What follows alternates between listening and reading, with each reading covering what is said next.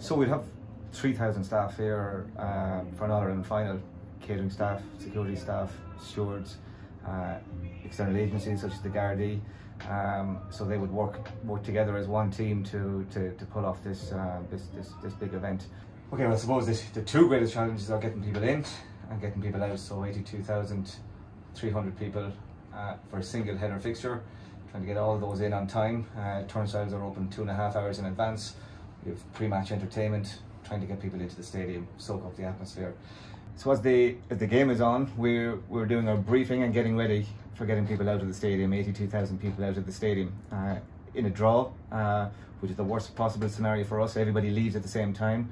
We will have man lines, cordons with Gardaí and stewards on the roads, making people go certain directions to take congestion off the streets. Croke Park obviously is in the middle of a residential area, so to try and get people to go different directions can be quite the task. Internally, it's the presentation. When you have a winning team, we need to have a man line, a cordon right around the pitch to stop people from coming onto the pitch, protect the players and spectators.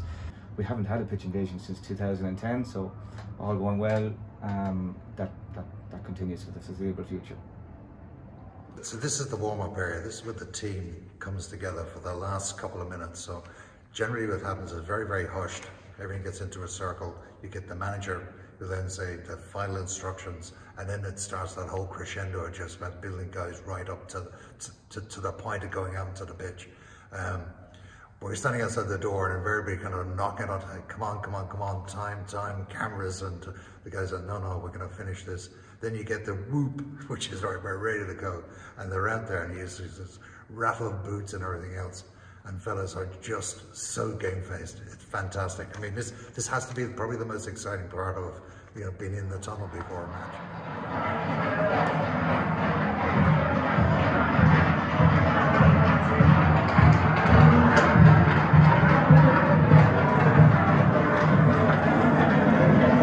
So the couple start on Saturday evening. It's part of the Up for the Match RTE program, so we'll be there in RTE studios. So when that's over, one of our stewards, Jerry Grogan, will pick up the cup. It's a specially designed box that is put into, that goes into the boot of Jerry's car. Jerry takes it home. Then the following morning, Jerry takes it in here. So all eyes on Jerry. I won't tell you his address because you know what only happened. And it's in then first thing in the morning, and traditionally we have mass in the stadium, which is celebrated for all stewards who, you know, if you went back a number of years, wouldn't have opportunity to get mass because they're coming to the stadium to work on the day.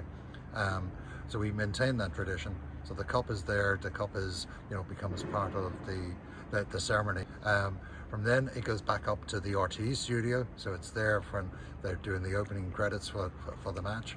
And then we bring it back here to pitch side, and it goes at the very, very front when the teams are running out, so they can all get to see it. And then it's brought up here onto the pedestal, so you know everyone can see, well, what are people playing for? Come the end of the play, and if it's not a draw, be either the Kerry captain or the Galway captain will pick it up. And from then it'll go down, and we're just watching that it doesn't get too battered, but you know, do the tour of the pitch, and all the fans will get to see it. And from then it's hooshed into the bus, and it'll make its way down either to Ayr Square or to Killarney, and then for the big homecoming on Monday. Again, assuming it's not a draw. So the teams will keep that for the best part of a week.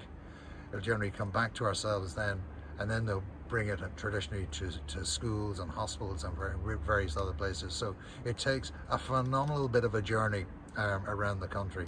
And as I say, it's something that everybody wants to be with and to see, and it's just one of those, you know, without doubt, the most famous piece of silverware in the country.